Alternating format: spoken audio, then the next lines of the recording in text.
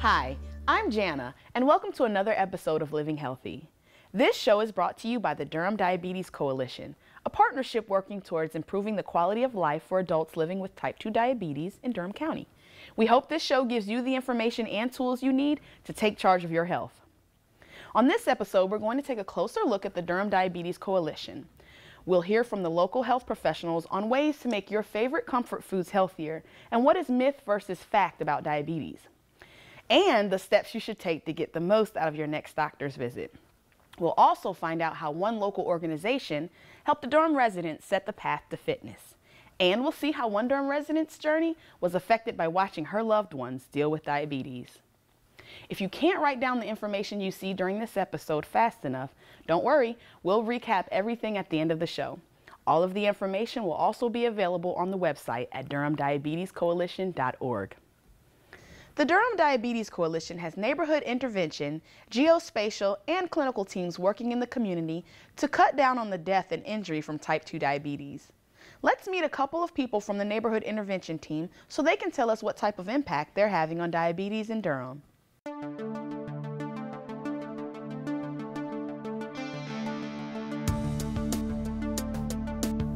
The Durham Diabetes Coalition is a collaboration among the Durham County Department of Public Health, Duke University, the Center for Geospatial Medicine at the University of Michigan, and other Durham health partners.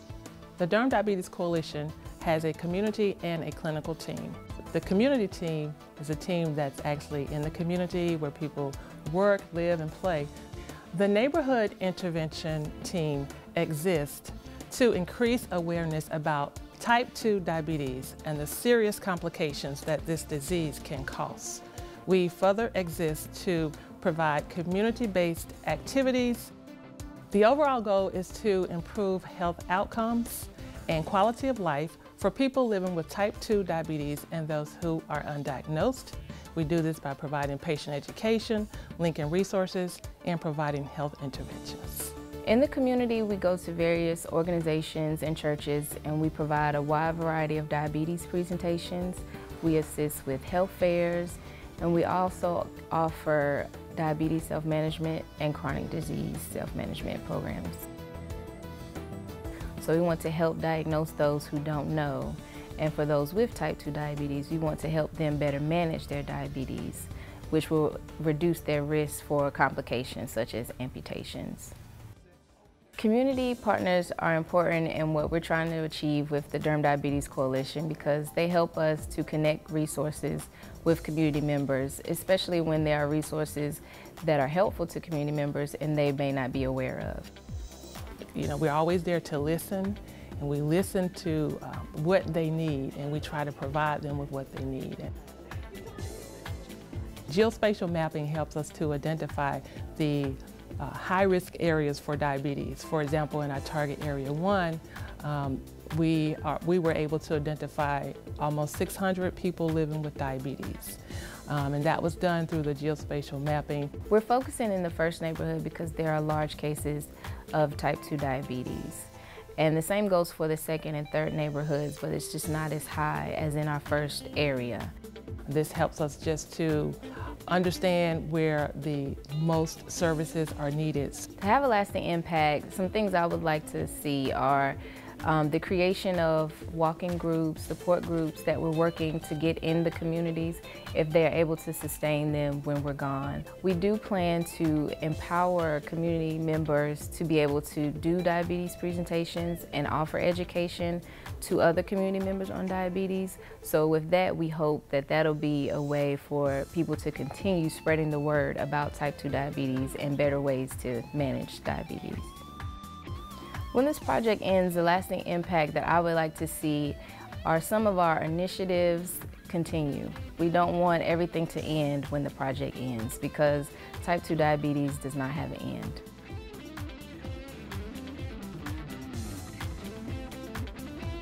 Chastity, Linda, and the rest of the neighborhood intervention team have been very busy working with Durham community partners to improve quality of life in adults living with type 2 diabetes. Like Chastity said, it's important to connect resources to the community and empower residents to take control of diabetes. One way to get empowered is to take control of your health. Let's see how one Durham organization helps residents to do just that.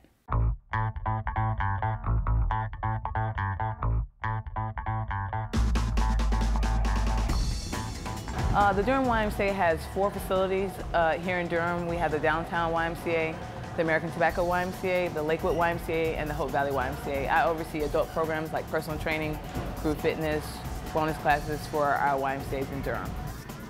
The YMCA works often with outside partners to accomplish our goals, to include Durham County Public Health Department, Duke Medicine, several counseling facilities. We also work with Wake Med. There's a couple of coalitions against childhood obesity we work with as well.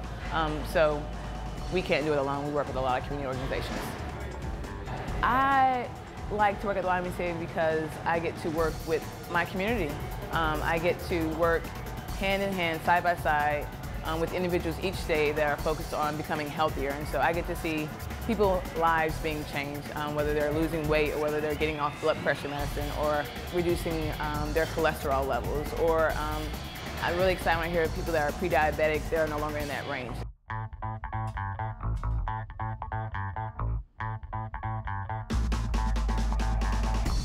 I was diagnosed with high blood pressure. So my blood pressure was like 210 over 120. And I had a sister actually to pass from complications from being inactive. So I said that I needed to make a change. So this is where I came from. When I started to lose weight, people were saying, oh, I noticed that you're losing weight. People that I haven't seen maybe in a couple of years, they would constantly say, I noticed that you're still losing weight, you look great. When I renewed my vows, I was a little smaller, but not where I needed to be. And since that time, I've lost 130 pounds. And that's through just changing the way I eat, knowing how to eat, and the exercises. It's proven that individuals have higher self-esteem when they work out, and so it's not just about how you look, but how you feel as a person. I just really have a burst of energy that you wouldn't believe. We offer community wellness classes. We do a class inside the YMCA called My Life that focuses on exercise and nutrition and self-care. And we also bring that class outside the YMCA. We've done it at a couple of churches, and we've been piloting it at a couple of schools as well. I lost the weight, but then I gained it back. And this My Life program actually shows you how to be consistent in your weight loss if you follow the program. My biggest accomplishment is this April, I did a half marathon. I never thought that I could run 13.1 miles to accomplish that. I never thought that, never. The Y actually helped train me for that because they offer programs, again, where they start you out slowly, and we built on that every week, and I was able to get across the finish line. If you're inactive, start walking. Just walking will help improve your fitness level. If you're already moving, take it up a notch. American Heart Association recommends 30 minutes of physical activity a day, and so we recommend at least 3 times a week, up to 5 or 6 times a week, being active and doing something. Don't come home from work, sit on the couch, come home from work, make dinner, and then take a walk around the neighborhood. And so maybe you walk for 5 minutes, and then up to 10 minutes, and then to 15 minutes, until before you know it, you're walking 30 to 45 minutes, and you've started being active. I would say just start at your level. Everyone may not can run a half marathon, but I came from just running just a mile to running 2 miles, and then 3, and so forth and so on. It's the little changes that you make. Find what class works for you. It may just be walking. And then you have to find a partner that is encouraging to you. Or find someone that supports you, and if nothing else, come to the Y. We'll support you. We also offer financial assistance for individuals that can't afford the YMCA, and so perhaps you can't, you feel like you can't afford the YMCA, you can. You can afford any one of our facilities, and so come check us out. To find more information about the YMCA, you would check out ymcatriangle.org. There's a lot of information about our community programs, our programs that are going on inside the facility for adults, kids, seniors, anyone with disabilities. You can also check out any one of our 4 facilities. You can come in, take a tour. Someone will give you information providing our services and what we do here at the YMCA. The YMCA offers great community programs to support healthy lifestyle goals. Ms. Shirley took full advantage of these programs and fellowship between Y members to get her health back on track. As Ms. Shirley stated, she started slowly and built her way up one small goal at a time. You can too. Nutrition is an important part of a healthy lifestyle. Next, let's watch Christy prepare some Southern favorites that Ms. Shirley might enjoy.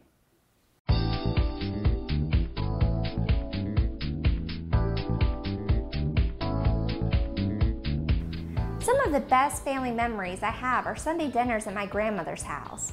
We'd have traditional Southern favorites like fried chicken, cornbread, fresh vegetables from the garden, and of course something sweet. Let's face it, we all like comfort food, and eating a meal together is a great way to spend time with your loved ones.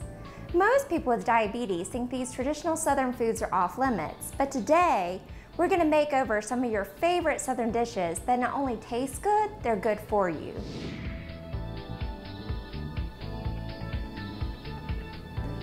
First, I need to wash my hands before I start cooking.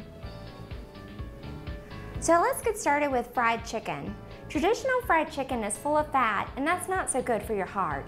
Eating foods that are too high in fat can increase your risk of heart attacks and strokes. Today, we're going to bake our chicken instead of frying. I've decided to use a pound of chicken drumsticks because they were on sale at the grocery store.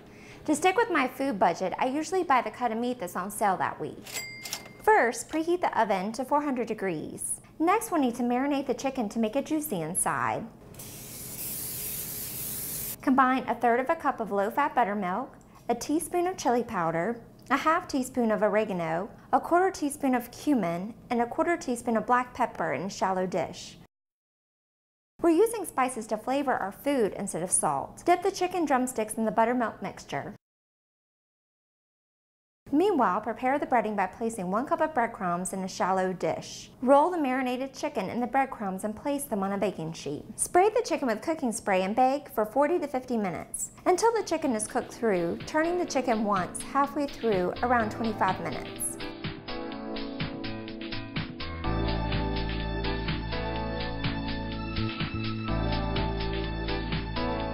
You always want to cook chicken thoroughly until a meat thermometer registers 165 degrees. Now I need to make sure to thoroughly wash my hands, especially after touching raw poultry, before moving on to the next dish.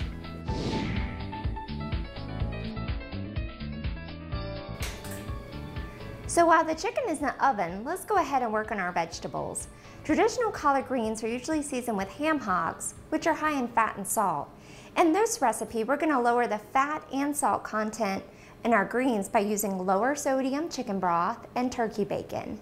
Start with about 2 pounds of collard greens that have been thoroughly washed and chopped, making sure to remove the stems. In a large pot, heat 1 teaspoon of olive oil over medium heat. Olive oil is a heart-healthy oil. Add 1 chopped onion, 2 cloves of chopped garlic, and 2 slices of chopped uncooked turkey bacon and cook for about 5 minutes. Add the collard greens, a 14-ounce can of low-sodium chicken broth, and a 1/4 teaspoon of black pepper and bring to a boil. Reduce heat and simmer about 1 hour until the greens are tender. To give your greens an extra boost of flavor, sprinkle with a little cider vinegar just before you eat them. Now on to dessert. My grandmother made the best banana pudding, but it was loaded with fat and sugar. By using sugar-free versions of the ingredients, we can cut way back on our sugar intake. Today, we're going to prepare an easy no-bake banana pudding trifle. The key here is portion control. Keep in mind, this dessert serves 16 people. Start by preparing the sugar-free pudding. Beat or whisk together 3 packages of sugar-free instant vanilla pudding with 3 cups of fat-free milk together in a bowl. In a large glass bowl, or trifle bowl if you have it, place 1/3 of a box of reduced fat vanilla wafers in the bottom. Layer 2 sliced bananas on top of the wafers. Spread 1/2 of the pudding mixture on top of the bananas. Repeat the layers, ending up with vanilla wafers and sliced bananas on top. Finish the banana pudding with sugar-free, fat-free frozen whipped topping.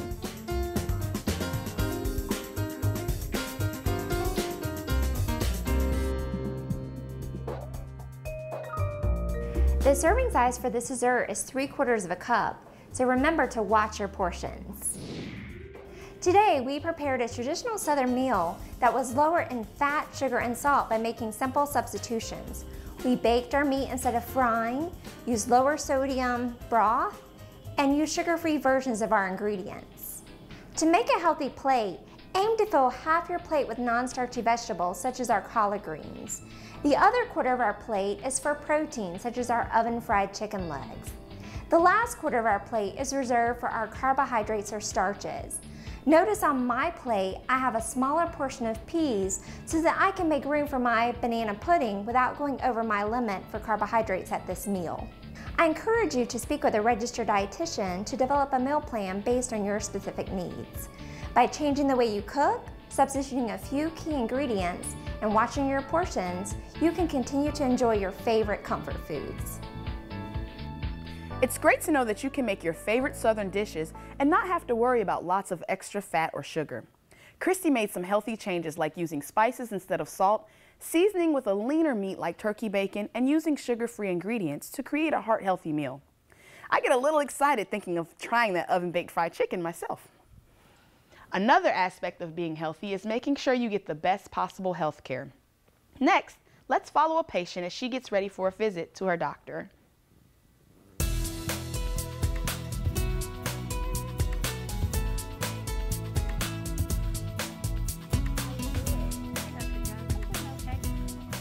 The average doctor's visit lasts between 15 to 20 minutes. Think back to your last appointment. Did you get through everything you wanted to with your healthcare provider in the time you had? Or did you get home and think of more questions like that headache you had last week, or if insurance will cover a test he or she mentioned?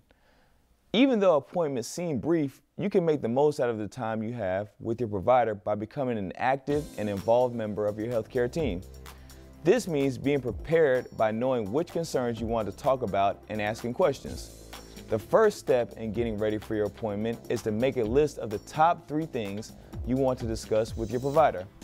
These topics can cover things like symptoms, medications, or treatment options. Also, jot down questions you have related to your concerns. If there are other items you'd like to discuss, you can add those too in case you have time to bring them up. There are many ways you can keep track of your health information. You can write a list on paper or create one on a mobile device like a smartphone or tablet. You can also create a Word document on your computer that you can update and print out. Where you record your information isn't as important as having it in a format you can take with you easily. Next, either bring your medications with you to the appointment or make a list of them. Be sure to include over-the-counter medications, vitamins, and natural remedies. If you do decide to make a list of current medications, be sure to include the dosage. If you are seeing a new provider, it will be helpful for them to know about your health history. What illnesses, health problems, or surgeries have you had in the past? Current conditions are an important part of your health history as well. Note all of these and make sure to update your health history regularly and take it with you. Then you'll be able to refer to your health history when your provider asks instead of using up precious time trying to remember. Something else to think about is whether you want to bring a family member or loved one with you to your appointment. Medical appointments can get complicated with all of the treatment and follow-up care information discussed.